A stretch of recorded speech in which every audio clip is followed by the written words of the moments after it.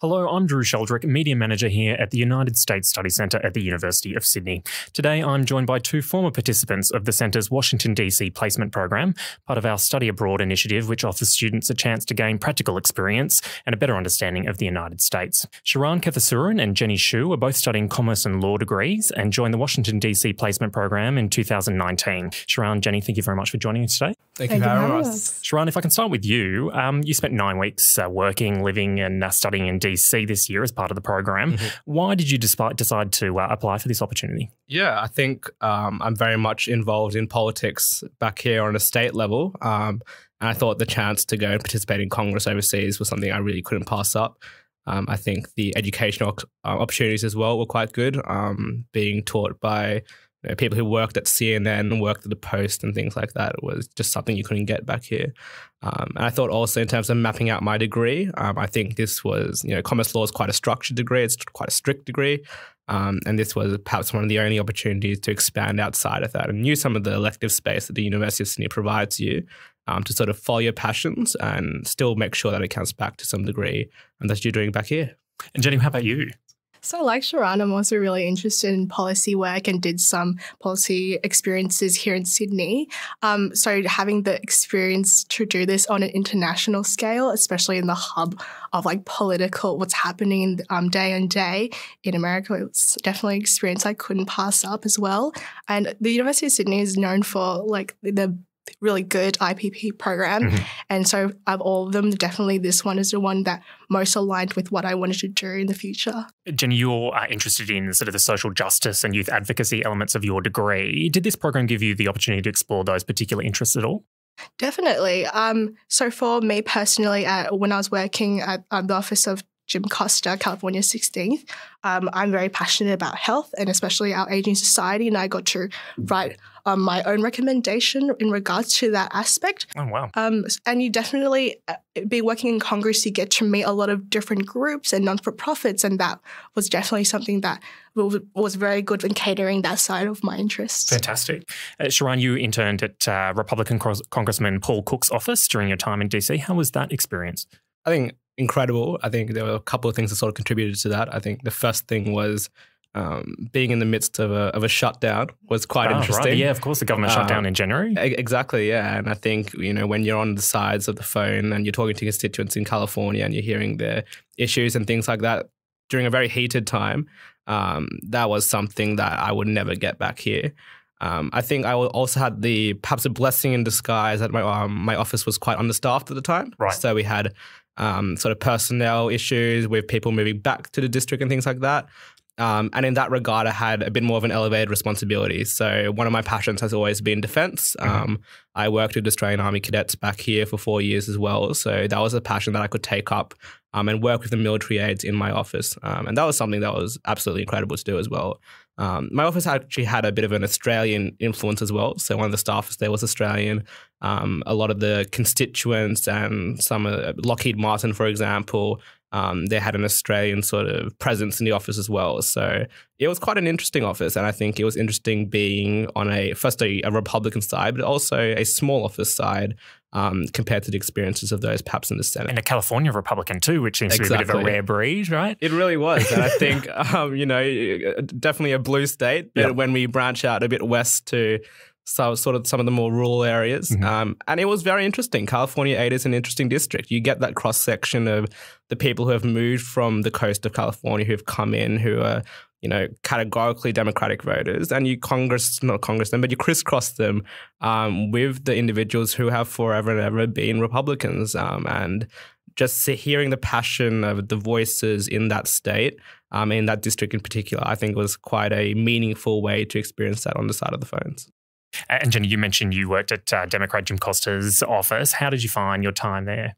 It was definitely interesting as well because Congressman Jim Costa is a blue dog Democrat, so definitely not what we conceptualize as a typical Democratic values. Right. I would definitely echo what Sharan said, hearing what people on the ground in California felt about issues such as gun violence. And for example, the shutdown at the time was an experience that I could not imagine being here in Australia at that time.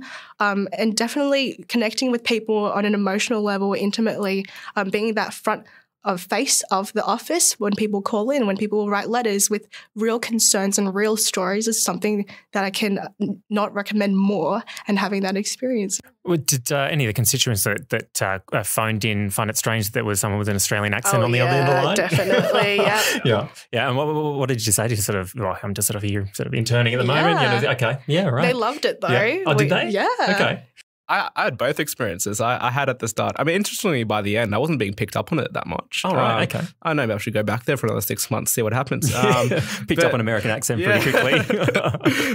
But it was interesting. I think perhaps this is a distinctly Democratic thing, but I know that Republican officers, they tended to get a bit defensive at first, and then afterwards sort of thought, oh, wait a second, this is a person supporting my congressman. And they were very happy to be on board with that. And Australia and America have such a great relationship that I think most Americans were more than happy to have an Australian intern in the office. You mentioned there were Australians in your particular office, but did you guys get a sense that there was an awareness or understanding of the US-Australia relationship sort of overall in Congress during your time there? I mean, many of the sort of people you come in contact with sort of understand the sort of the history of that alliance? To an extent, I would say. I think that, especially from my office, there were people from the district, so it was definitely stronger values and like an understanding of what's happening in the district and especially the issues day in day in America. But it's also really fun to like sort of make cross references to what's happening in Australia and make those connections with people in the office. Yeah, sure. I sort of walked in perhaps being a bit worried at first that we were going to be the only Australians in Congress. Yeah. But I was pleasantly surprised by that. I mean, I remember walking into lunch one day, and then I think the day before we had a session with Maurice Payne and some of the constituents and the politicians were there. And this student from Monash University came up to me and started talking to me. And then I realized that there were all these other universities doing the exact same thing. So, automatically you create a connection, and there really are a lot of Australians in there. I went to another policy meeting as well, and I remember it was a 5-person panel and there were 4 Americans and there was one accent and I could pick the accent immediately. It was an Australian accent. And I thought for a moment, okay, I'm going to have a chat to this guy afterwards. And he was an economist. He had come here 5 years ago from Perth and he had settled in. I grabbed a beer with him, had a chat. And there really is an Australian presence in America and especially in Washington. Jenny, how did you find the studying component of the program? Did that sort of complement that intern experience well? There were some aspects, yes and no. So the 2 subjects that I did there, one of them was learning about the Supreme Court. Okay. And the second one was about museums and monuments. Okay. And so there was not the most overlap, but then gave a fresh new experience in terms of what I learned in class. Okay. And I think that being in DC, my museums and monuments class was definitely such an interesting class. Being in all the Smithsonian museums and going in there and all the art galleries in the capital of America is a really interesting subject to look at. Question how it's been curated and whose stories it really reflects. In terms of the Supreme Court unit, that was really interesting in learning like the backgrounds of each of the Supreme Court judges, going in and watching them talk about one of the cases. It was definitely such an amazing experience. And so in terms of, even though there weren't a lot of overlaps, it gave me a lot of new insights to look into. And how about you, Sharon? What about the dorm experience? How was that sort of American university experience for you? Well, I had perhaps the pleasure or perhaps the regrettable pleasure of living with Jenny for the better half of 2 months. I think it's something that you cannot replicate back here. I mean, it really is, I think it's a completely different culture. I mean, if you live on a dormitory here, you live at college here, it's not expected. It's not the standard thing to do. Whereas in America, it is the standard thing to do. And for us Australians to get used to that dormitory life whilst the rest of the University of California students were like, oh, cool. It's just another dormitory experience. That was incredible. And I think the friendships and the bonding that you make are unbelievable. When you're at university, you're spending perhaps 2, 3, maybe 4 hours maximum with your students. I'm in class. And when you're living with those people, you create some unforgettable memories. You really know them on a deeper level. And I think I've made some of my closest friends by living with them, going through the tough times and the really great times with them. And there are some bonds that you really can't break.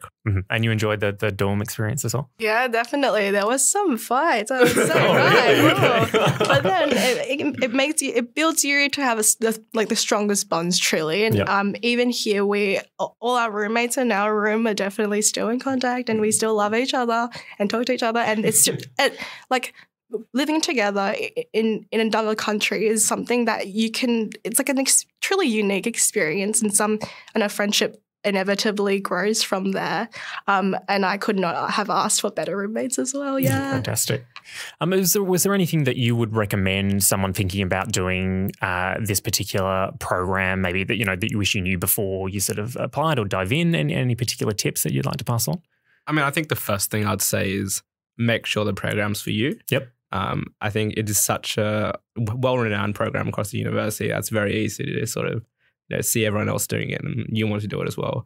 But I think really dive into it and look at the opportunities that are there. And if there's something that isn't there, talk to the University of Sydney, like the United States Study Centre, see if they're happy to open up placements and things like that as well. I think there's always is that opportunity. So, I mean, if you're interested, absolutely apply. You can't be in it if you don't you want to win it, that sort of thing. And then if you do get in, make the most of it. I mean, I can't remember a single day where there was not something new happening or not something different happening. Whether it was Monday to Thursdays working or whether it was the weekend trips that we made, really make the most of it because it is an unforgettable summer. You give up the sunny Bondi beaches, but you get a lot in return. Yep. And to come back and have people say, "Oh, Sharon, you're a different person now." That's just something you cannot get anywhere else. That's great. For me, my tip would be know your why in terms of why you would want to do this program and be confident in it, because I think I was questioning a lot, like, am I ready for this? This is quite an intimidating and a big, intensive program. Yeah, sure. And for me, I had a lot of self-doubts and I was like, I'm really passionate about policy work and social justice, but am I ready to go all the way across the other side of the world and do this and work in Congress? This is quite a big opportunity, and because it's a big opportunity, you can't say no. And so I definitely feel like you should make sure the program is for you and also believe in yourself and going for it. Jenny and Sharon, thank you very much for joining us today and sharing your experiences. Thank you for having us. If you'd like to know more about our Washington DC placement program or any of the study abroad activities, you can find further details on our website ussc.edu.au.